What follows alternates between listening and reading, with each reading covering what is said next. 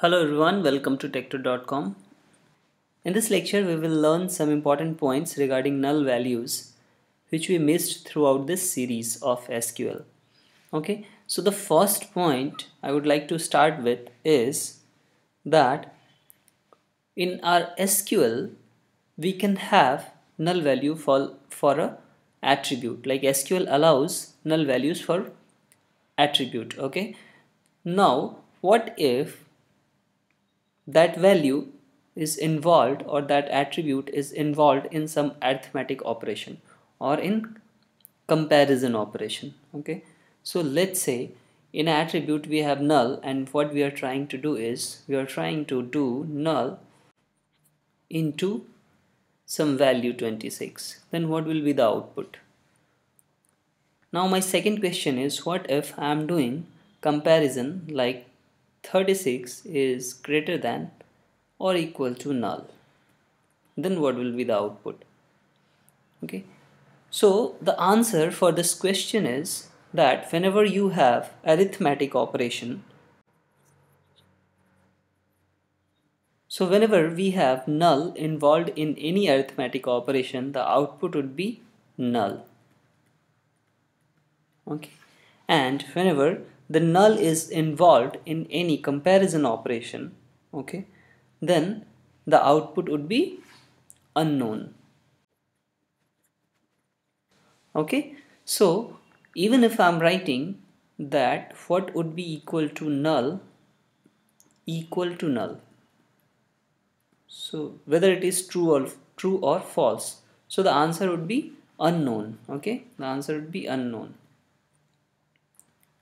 Although it seems to be like we can say null equal to null is yes true, but no, the answer would be unknown. Okay, so now let's understand some logical operations involving null. Okay, so we have and or to understand. So to understand this in better manner, see this, we have false as 0. Okay, we have true as 1. So unknown is in between them, and we will take it 0.5. Okay, in between them. Now we know that in case of AND operation, what we take is the lowest of the operand, right? Lowest.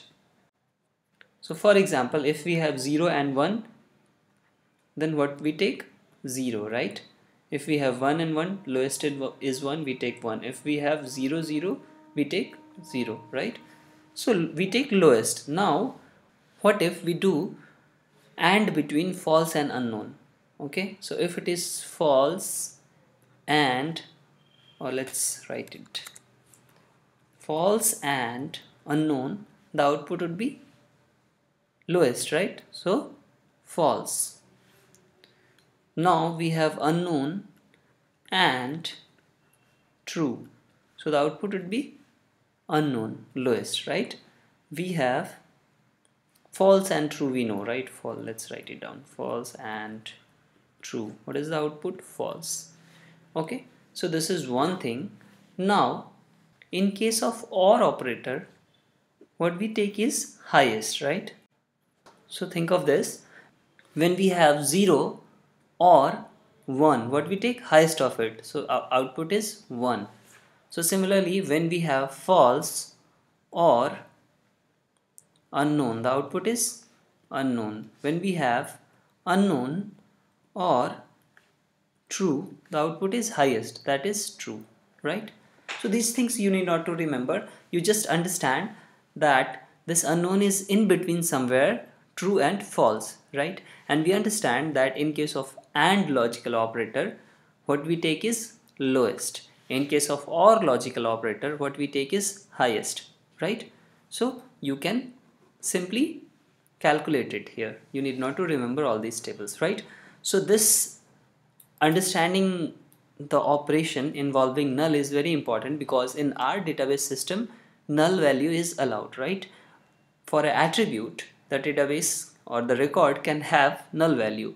Okay, and if you are operating on null value, then you should have an idea that how you are going to deal with this. Okay, so now I hope you understand it. So this is all about, I think, SQL.